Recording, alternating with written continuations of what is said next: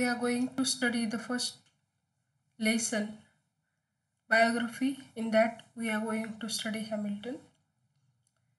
Who is Hamilton and who is R.S.Ball? We will see in this presentation.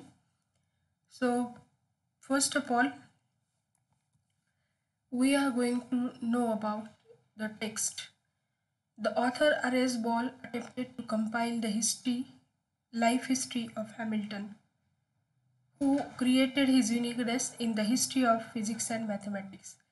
Hamilton, a boy from the middle class family, no any concrete educational background was there. He rose as a famous physicist and mathematician. He became a professor of astronomy in University of Dublin, and he developed his own new scientific ideas and mechanics and proved his geniusness in that way. He mastered on Newton's theory and he reformulated it and it is known as the Hamilton mechanics. So who is R.S. Ball? Sir Robert Stowell Ball. His lifetime is 1840-1913. He was an Irish space expert and mathematician. He was Irish Protestant. His father was a government worker at Dublin Castle. He gained his enthusiasm for space science when he got the guidance from Earl of Roses, whose 6-foot reflecting telescope was the biggest on the planet. He became professor of mathematics at the recently established Royal College of Science in Dublin and was chosen as a fellow researcher in 1873. In spite of the fact that he took undistinguished as a space expert, he became professor of astronomy first at Dublin and Royal Astronomer of Ireland, and afterward he was there in that University of Cambridge, where he succeeded John Couch Adams at the University Laboratory. His strong point was promoting space science. For he distributed a series of books for that. He addressed broadly, including voyages through America and Christmas addresses at the Royal Institution. His other interest was geometry. Sir William Rowan Hamilton. He was an Irish physicist, astronomer, and mathematician who made significant commitments to the mechanics, optics, and polynomial math. As a young person, he mastered parts of Newton's principle and examined Laplace's celestial mechanics treatise. At the age of 22, Hamilton became a professor of astronomy at the University of Dublin. However, he was more fascinated in theoretical rather than realistic astronomy. His investigations of mechanical and optical frameworks drove him to find new scientific ideas and methods. His prominent commitment is maybe the reformulation of Newtonian mechanics, presently called Hamiltonian mechanics. This work has demonstrated fundamental to the cutting edge investigation of old style field speculations, for example, electromagnetism, and to the advancement of quantum mechanics. In arithmetic, he is most popular for the design of the quaternion, which is a scientific idea that discovered utilizes in both hypothetical and applied science, specifically for figuring, including three-dimensional revolutions. For example, in three-dimensional piece illustrations, PC vision, and the mentality control frameworks of rocket. It shows that Hamilton had tremendous talent at his early age. He had an amazing talent for languages as a youth. As a youngster, his ability turned to mathematics, of astronomy, and physics.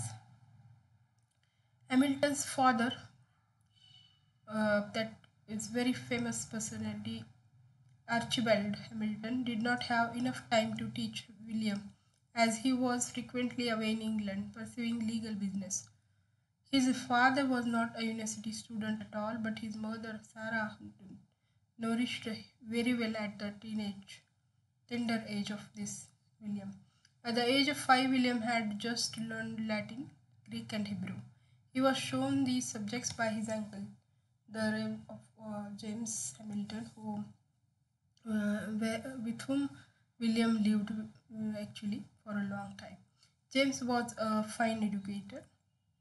William soon mastered additional languages, but a turning point came in his life at the age of 12 when he came in contact with American Zara Colburn. Colburn could perform astonishing mental arithmetical accomplishments, and Hamilton participated in competitions of arithmetical ability with him. It appears that losing to Colburn that sparked Hamilton's interest in mathematics. So, first experience with arithmetic came at 13 years old when he examined that Clairaut's algebra. In undertaking made to some degree simpler as Hamilton was fluent in French at this point. So, at the age of 15, he started to study the works of Newton and Laplace. In 1822, Hamilton found an error in Laplace's that mechanic, and therefore he went to that consideration of John Brinkley, the lawyer, that royal astronomer of Ireland, who said in 1822 Hamilton found a blunder in Laplace's mechanics, and this young man, I do not say will be, but he is the first mathematician of his age. Hamilton entered Trinity College, Dublin at 18 years old, and in his first year he got an optim in classics, a qualification just granted once in 20 years.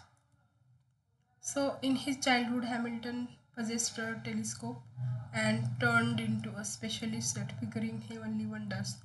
For example, the areas of the that perceivability of obscurations of the moon. Likewise, having gotten very high educations for both the classics and that evaluations for both the classics and science, it was not very abnormal that on 16 June 1827, just at the age of 21 years of age and still an undergraduate, he was chosen as a Royal Astronomer of Ireland and came to live at Dunsink Observatory, where he stayed until his death in 1865.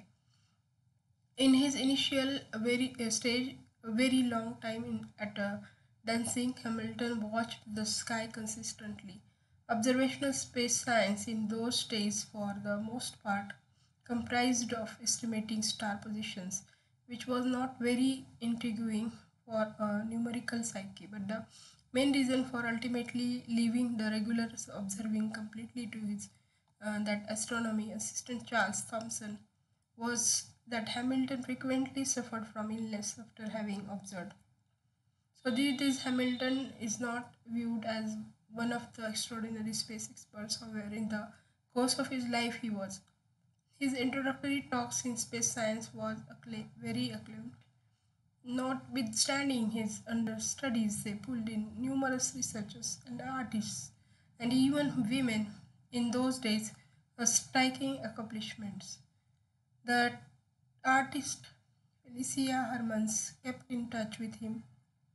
Uh, in her sonnet, she wrote the prayer of the lonely student in the wake of hearing one of his talks. So let's stop here.